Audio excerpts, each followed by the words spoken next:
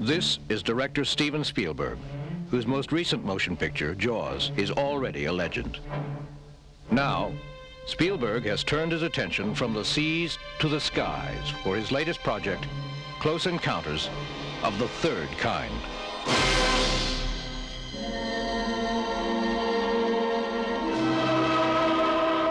Among the locations, Bombay, India, Devil's Tower, Wyoming, and Mobile, Alabama, where a gigantic structure has been even further enlarged and converted into a shooting stage, bigger by far than any available, even in Hollywood. This is the set for the climactic scenes of one of the most unusual films ever made. Spielberg's newest picture begins with the sighting of an unidentified flying object. Aries 31 has traffic 2 o'clock, slightly above and descending. Aries 31, can you say aircraft type? Negative, Center. No distinct outline. Wait a second. Stand by 1. Okay, Center. Aries 31, the traffic is turned. He's heading right for my windshield. We're turning right immediately and leaving flight level 350 now. Aries 31, descend and maintain flight level 310. Great, Allegheny 444, turn right 30 degrees. Get on the order to the 45th recon wing. See what the hell they could be testing up there. The traffic is approaching head on, ultra bright, and really moving. And right by us, right now. Asked him if you want to report a facial. EWA 517, do you want to report a UFO? Over.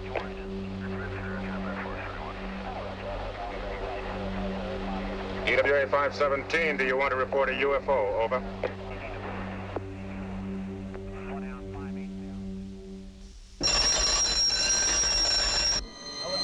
Joining Spielberg in this project are a number of remarkable people. The producers, Julia Phillips and Michael Phillips, producers of The Sting and Taxi Driver.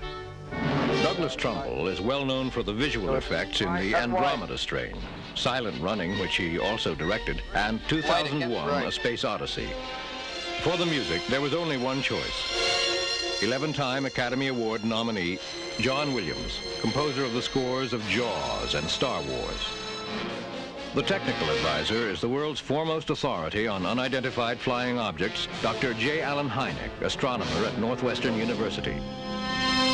Heading the cast is Richard Dreyfuss, who has shown his exceptional talent in such diverse films as American Graffiti, The Apprenticeship of Dudy Kravitz, and Jaws. In addition, making his American debut as an actor is the great French writer-director François Truffaut, winner of the 1974 Academy Award for Day for Night. The American title of the picture, Close Encounters of the Third Kind, refers to an intriguing possibility. Well, the close encounter of the first kind is one is close, but nothing really happened. Close encounter of the first kind is visible contact with a UFO. Forget the shape and forget how fast it's going. It's something that you just can't explain. Close encounter of the second kind are those which leave a physical trace. Holes in the ground, Burn rings, broken tree branches, telephone lines down, animals disturbed. the stopping of car engines. Then the close encounters of the third kind are the most interesting of all. Close encounter of the third kind is really when you meet them.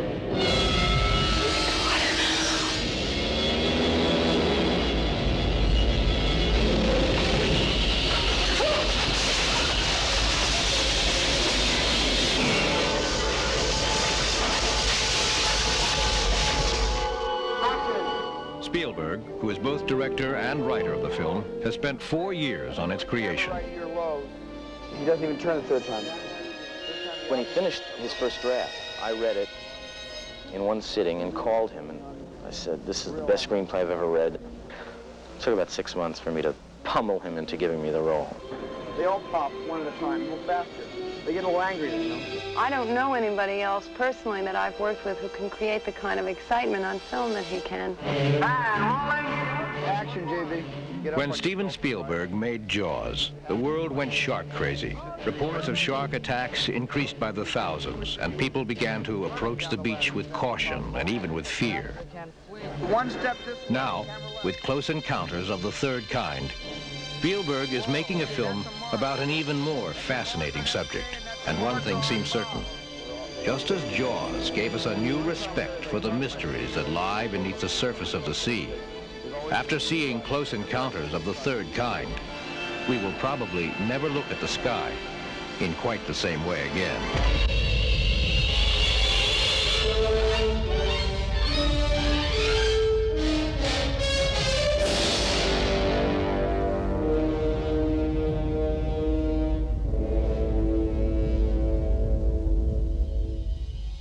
Like Jaws, Steven Spielberg's newest film begins in a small American town.